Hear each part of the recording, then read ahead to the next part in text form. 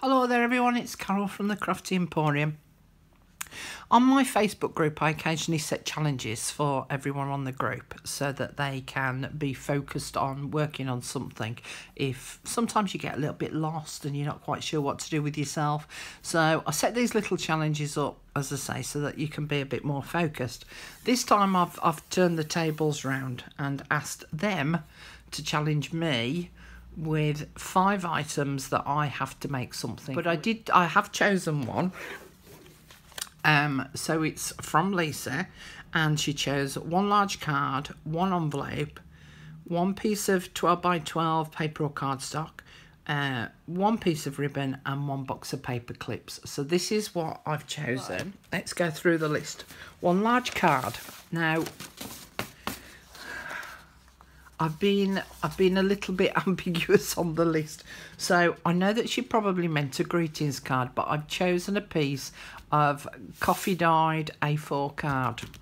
Okay, so 1 piece of coffee dye card. Now I've got 2 here, just to be on the safe side in case I need a little bit of a backup.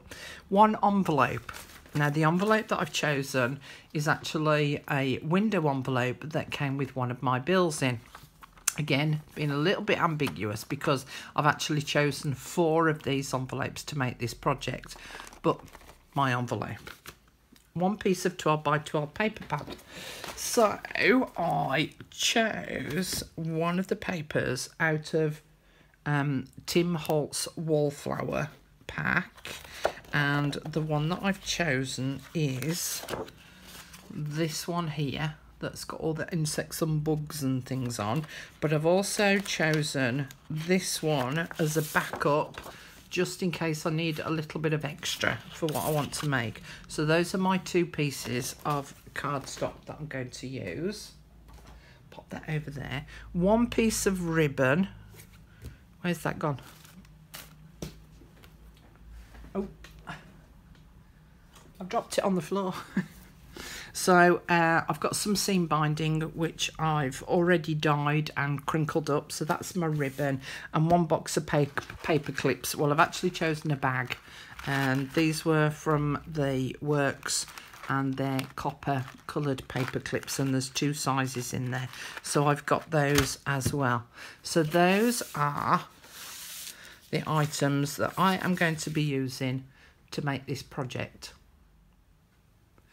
And so this is what I'm going to make. This is my prototype. I thought I'd better give it a go first to make sure that it did work out the idea that I'd got in my head. But it's basically a little mini booklet made with the cardstock as the front cover, and the envelopes form the pages. Right? Now, it's going to be a little ephemera storage journal, so that I can make a little library of these to be able to store the little pieces of ephemera that I make, because sometimes, you know, it's difficult to store those things. So I'm going to use the window part to be able to see what I've actually got made, and I've got a page set up here to be able to show you the idea of it. So I've made these paper flowers and I've put them into the front pocket. Now the envelopes themselves that form the pages make up a total of 3 pockets. So we've got 1 there, 1 in the middle, and 1 on the back side. So what I thought I could do was put the made items in the front so that I can see what's in there. The middle pocket, I'm going to put a tag inside of it, and I'm going to write on there whose project I saw either on their blog, on Instagram, on YouTube, so that I've got a reference point if I want to go back and go and have another look, if I want to state who it was, if I do a video on it, then I've got the reference information here. And then in the 3rd pocket, I'm going to keep some scraps of papers relating to the project that I've made, so that if I want to make some more, I've already got a little storage area for some of those bits and pieces that I can pull out, make some more of those and top this back up. And then on the back side here, although my envelopes are plain in this version, because as I say, this was my prototype, I'm going to put some writing paper on the back here and just jot down some notes of how I actually ended up making the items that are in the front of the envelope, so that if I've forgotten, I can't find the link, whatever, I've got some reference notes here to show me how to make the items that I'd made. But I thought it was a nifty little way of storing some of the smaller pieces of ephemera that we make, and also keeping some papers to hand, so that if I want to make some more, then I can do.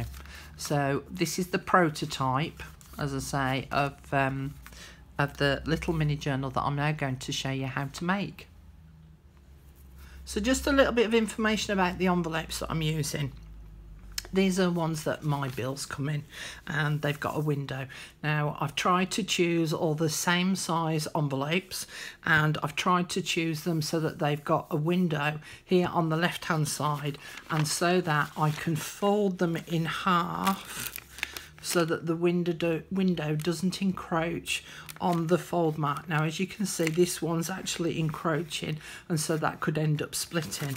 You also don't obviously want a window that's in the middle of the envelope either, or on the right hand side, unless you've got them all so that they're on the right hand side. So I've chosen envelopes that are all of a similar sort of ilk and, as I say, size. Now, you don't have to go off the same size, and you don't have to choose this size of envelope, but it just makes it easier for a quicker project. The other thing that you need to be aware of as well is that once you've opened your envelope, you obviously need to stick the flap down. And so you place a little bit of glue back on the edge of the flap, fold it back over and stick it down. Now, we're going to be cutting the top side of the envelope off to be able to make access into our pockets, but I'll come to that later on. So the first thing I'm going to do is I just want to lightly coffee spray or lightly colour the front of the envelope. Now, I don't need to do the back side because that's going to be folded in half and it won't be visible. So I just want to lightly colour this front part so that when I come to decorate it later, then I've got a little bit of a background to play with rather than this stark white and all this printing on it. So I've roughly cut up a piece of scrap paper that I'm just going to sit on top of the window itself because I don't want that sprayed. And then this is my little spray bottle that I keep for, normally put my tea in it, for dyeing my papers. But in actual fact, what I've got in here was I'd come to the end of my re-inker bottle for my distress ink pads, and so what I did was I put water in the re-inker bottle to get all the excess out, the little tiny drops that were left, and I've dumped it in this spray bottle. So this is going to be much stronger. I've got my silicone mat down so that I've got a little bit of protection, and I've also got some kitchen roll here to just mop up some of the excess. So I'll just get that to hand. So I'm just going to lightly spray, and then I'm going to dab some of the excess off, and then shake it up again, spray over some of those areas that I might have missed a little, just dab it again with the kitchen towel. Then I'm going to remove the window bit, and it doesn't matter, I'm not bothered about this little white window frame around here, but it now just gives my envelope a little bit of interest and colour. And then I'm going to put that to one side to dry, and then in true Blue Peter style, and for our American friends who don't know about Blue Peter, it's a programme that we used to watch as kids, and they always used to have a little bit of a craft section in it where they used to make stuff. And they always had the demonstration piece and then pieces that they'd made earlier. So here's some envelopes that I did earlier that I've already pre-sprayed, varying sort of depths of colour. Now, I did actually spray the backs because I forgot that I didn't need to do it, but those are the ones that I've already done. So the next part now is to fold this in half. So I'm just going to fold it so that the back is actually going to be on the inside, and then I'm just going to finger press. So I'm going to fold that in half, and I'm going to do that, and I'll have 4 pages in this book and not 3 as I did in my prototype. So there's 2, there's 3, and obviously my 4th one is drying off. So that's those done. So this is the envelope that I sprayed at the beginning, and I've already folded it in half, just as the same as I have done with the other 3. And I'm now going to cut the top edge off to be able to open it up to make the pockets. So I'm just going to trim across, and you can use a paper trimmer or your scissors to just trim a little thin slither off the edge of the envelope. Make sure that I didn't get right the way through. Tried to do it a touch too thin, look. A little bit further down. There we go. Now when I open it up, one of the things that can happen is these parts of the flaps don't always stick down very well. See, I've got a little bit of flappy flap. So I'm just going to go through each of the envelopes and make sure that they're all stuck down by just adding a tiny touch of glue to just hold that in place.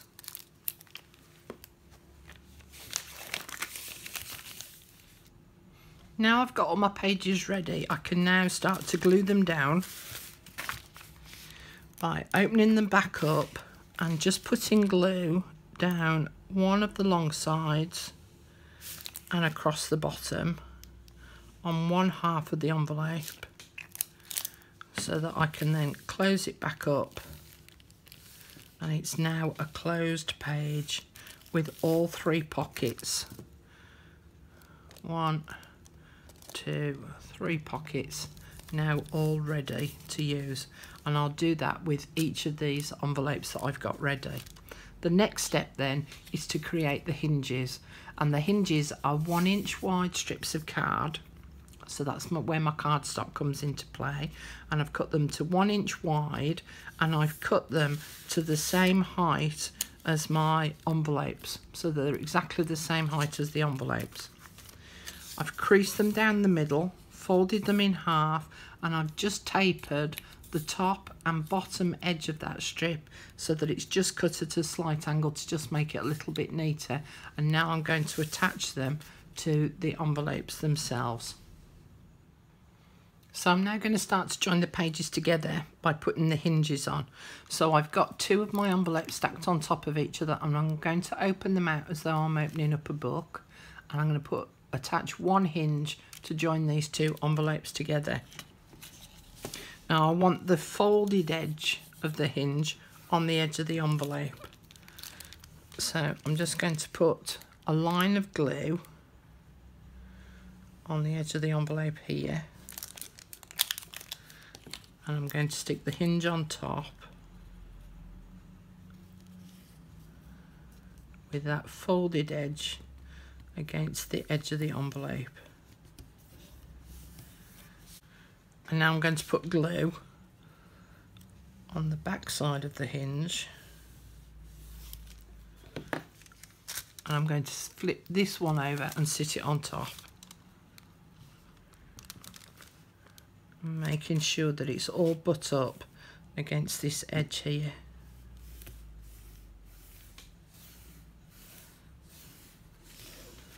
So I'll bring in the next page. So I'm going to attach the hinge to this side by putting a line of glue on the edge of the envelope, and have the folded edge on the right so that it's butt up to the edge of the envelope.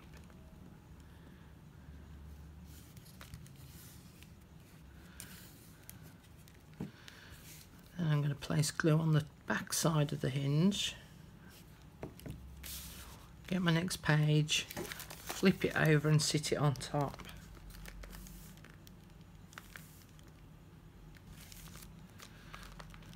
Making sure that they're all lined up nice and neatly. So that's all my pages now hinged together, but I need to put a hinge on the front and on the back side so that I can then attach them to the cover. So I'm going to put some glue on the hinge.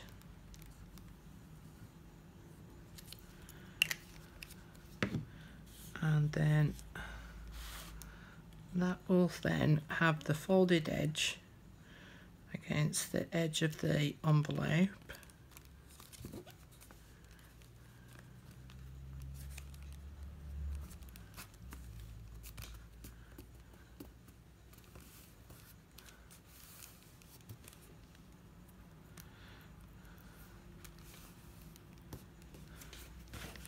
So that I've now got a hinge on the front of the envelopes and one also on the back.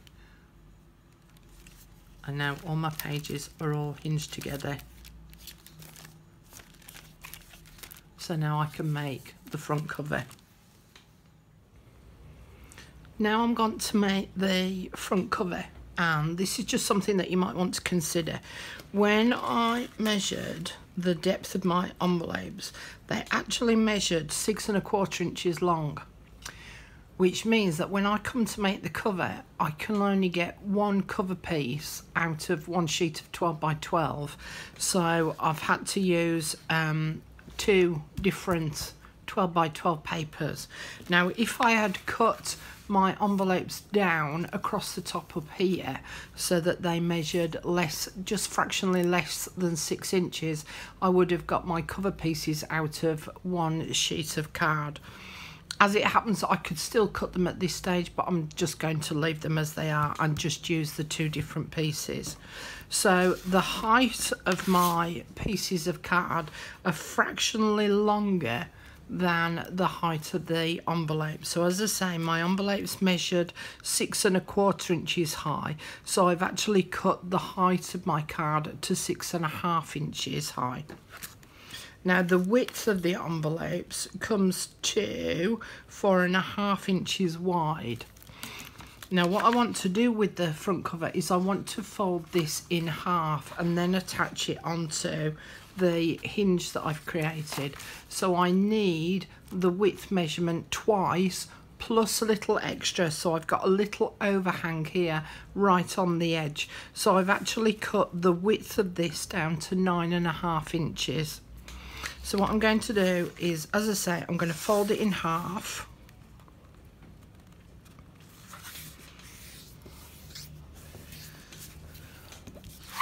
So that will now have the hinge sat on that side there, and then I'm going to glue this to that. So I actually want to open up that hinge piece and put some glue on it. See if I can hold it steady.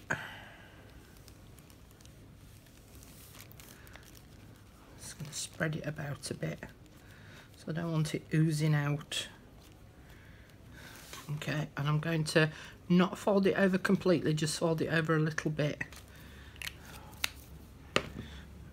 And then I'm going to open up my piece of card and I'm going to sit it on top of the envelope and then fold that flap over onto what will be the inside edge.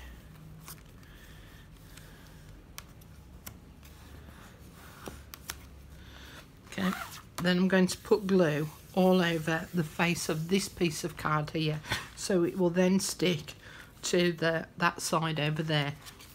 Now one of the things that I could do is I could just put glue down this side here and down the bottom, so that when I close it, I've got a pocket at the top of the page.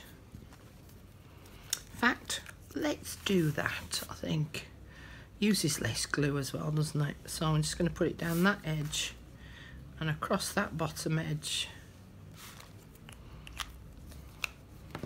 and then I'm going to fold it over.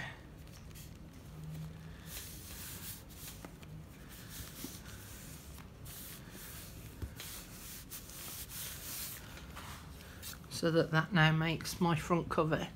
And then I'm going to flip it over to the back, and I'm going to do the same on the back. So I've cut another piece out that measures 6.5 by 9.5, but remember that that's for my size of envelopes. You may need to do a different measurement. And again, I'm just going to finger press it down.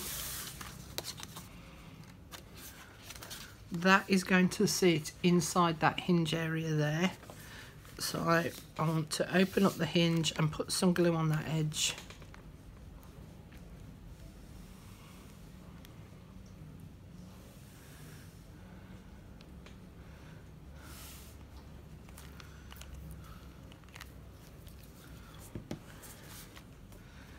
Sit the cover on, make sure I've got it the right way around.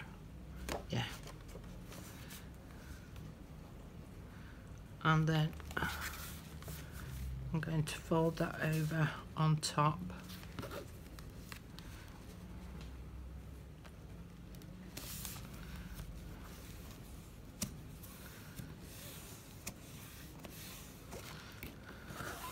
Spin it round so I can put the glue on easier. And put it along that edge there. That edge there. And I can fold that over.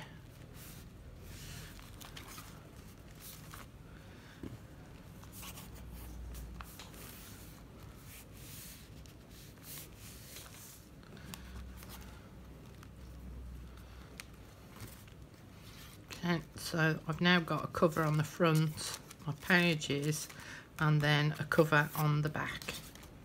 The other thing that I did was this bottom edge here, was I lined up the bottom edge of the cover roughly with the bottom edge of the envelopes. So it means that if I stand it up on a shelf, it's all roughly the same level.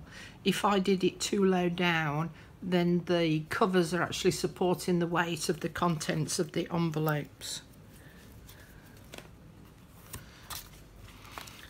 Now, if I turn it on its spine side, you can see the edge where all the envelopes are all hinged. I could cover that over. What I could do is I could cut a piece of card to the same height, so that's 6.5 inches, and I've cut the width to 2.5 inches wide. Now I could border punch the edges of this card, and then I would stick it on the front. Now I'm not going to fold it. What I'm going to do is curl it round and stick it on the back, so that there's some on the front and some on the back. Now the reason that I don't want to fold it and have a hard crease is I want to allow some space within there for those envelopes to manoeuvre. I am going to add 2 brads. So I'm going to poke a hole in that top corner and 1 in the bottom corner, and 1 in that one, and 1 in that one. So I've poked 4 holes, and then if I get 4 brads out, 1, 2, 3, is that the same size now? Different size. 3. I've got some really big bulky, well, bigger, bulkier type brads. So if I add those,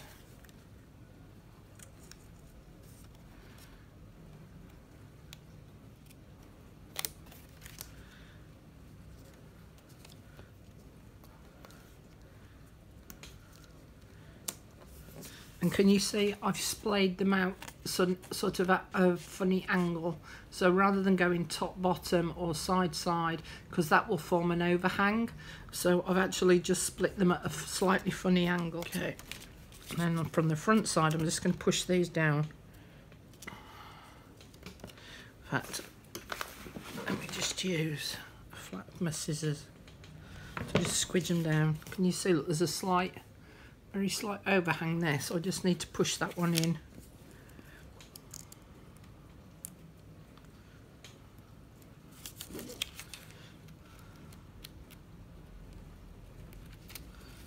we go. And just pushing it down with my scissors like this will just help to flatten it a little on the back.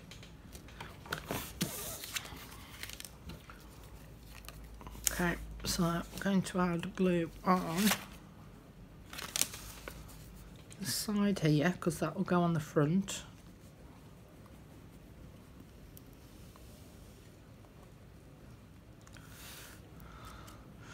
And I'm putting about a 1/2 inch width of glue on there.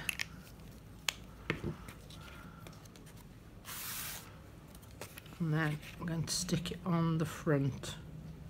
And I'm overlapping the front by about 3/4 of an inch.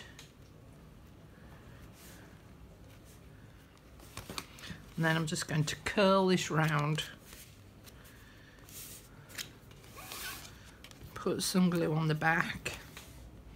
And again, about a 1/2 inch width of glue.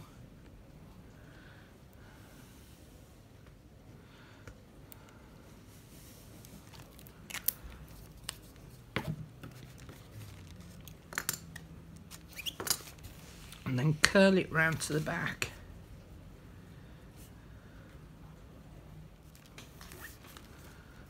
I'm just going to clip those together again.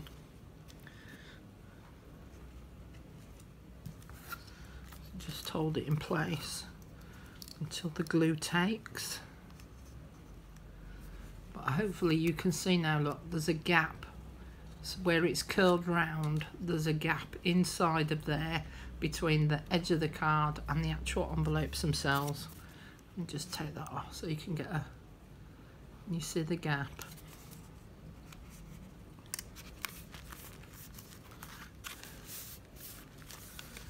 Okay, now Lisa wanted me to use some ribbon.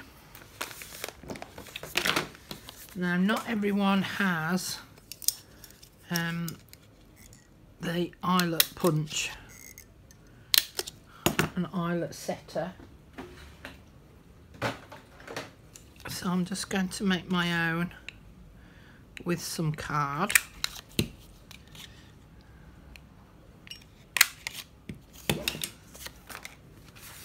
And then on the inside cover, move those out of the way a minute.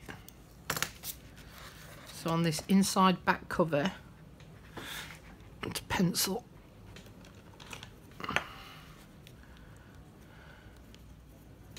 I'm just going to punch a hole.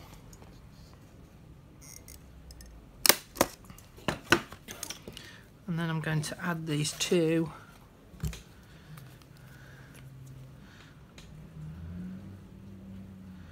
little eyelet rings. If my glue wants to play, there we go.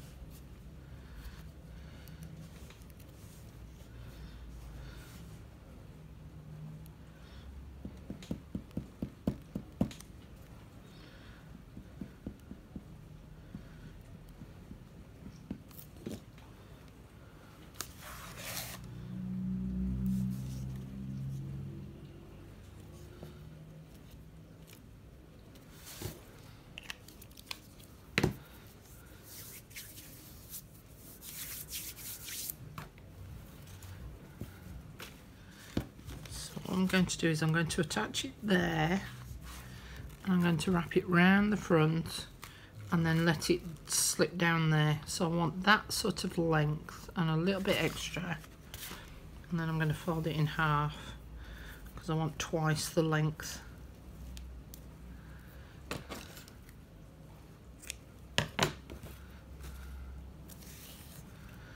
So how much have I got there? Round about 1 metre. So I'm going to put the loopy end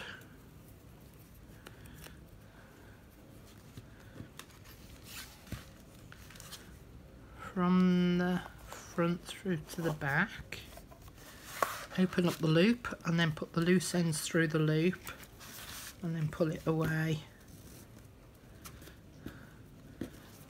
and then I should be able to wrap that round, and then that will sit under there.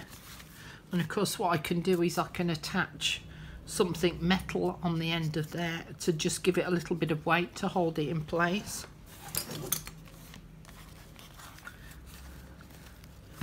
And we'll open it up. I don't want to force the spines or anything yet because the glue hasn't quite taken off, but this is the little envelope journal. It's front and back cover. Now the last thing she asked me to use was, if I can find them, there we go, the paper clips.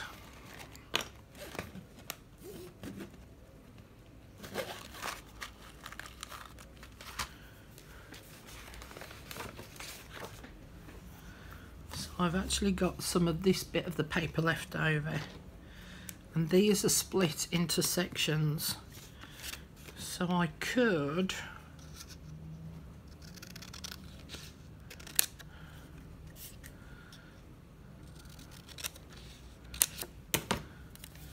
cut a section off, place it underneath there,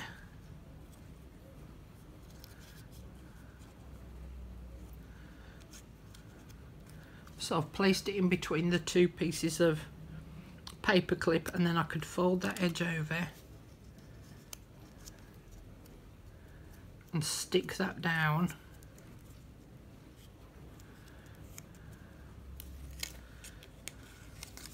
I mean, there's many ways to decorate a paper clip. This is just me trying to be quick with a little something, so that I'm using everything that she asked me to in the challenge.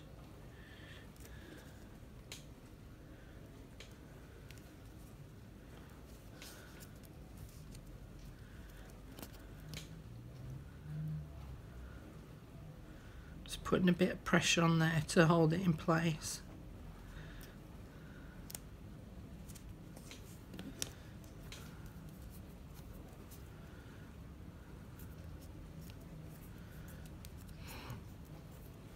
And then I could type out a word and put a word on there.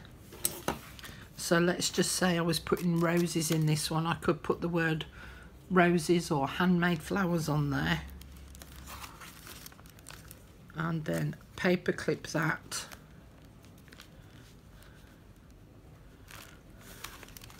to the top edge of the page, and I could stagger them on each of the individual pages so that I know what's in each one. But also with the paper clip, it now closes it up at the top, so it prevents anything from falling out.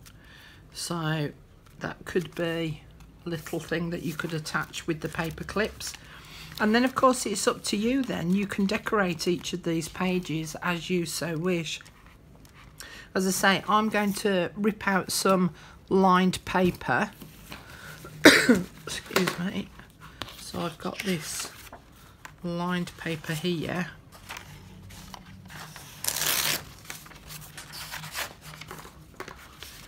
and I'm going to rip some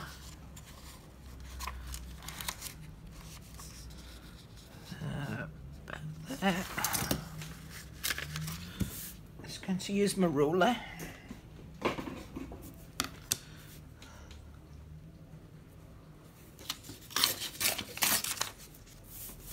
So I've now got a little bit of a jagged edge there. Measure the length. So down to that line there.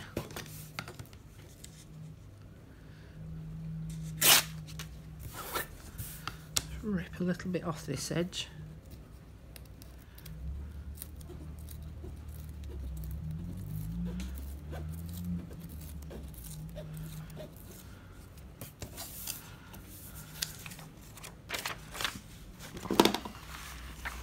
And then I could attach that onto the back side of the envelope, and I could write some instructions on there, and I could do that on each of these individual pages, and it helps to cover over sort of what's on the back of the envelopes. Now with the front of the envelopes, and especially with this one, as you can see, there's a lot of writing on there, and there's even writing on the inside. So again, I could just use a piece of paper, decorative, scrap piece, lined, and I could stick that on the inside of the envelope. And then with any of the leftover papers that you've got from cutting down your journal covers, you could use these to cover over any little bits that are on the top. So just as a for instance, I could cut that one out and stick that onto there, and it just ties the theme in. I could add that one onto there. I could leave that important information enclosed, and it just helps to decorate the page up a bit, but that's entirely up to you if you want to do that. So Lisa, I hope that that is what you were expecting from me. But there's my little ephemera storage journal, and I could make a series of those and put different little things inside each of them. And as I say, the materials as well, so that if I wanted to top up and make some more, then I could do. And that's all then kept in one spot. Thanks very much for watching, and I'll see you all again soon. Bye for now.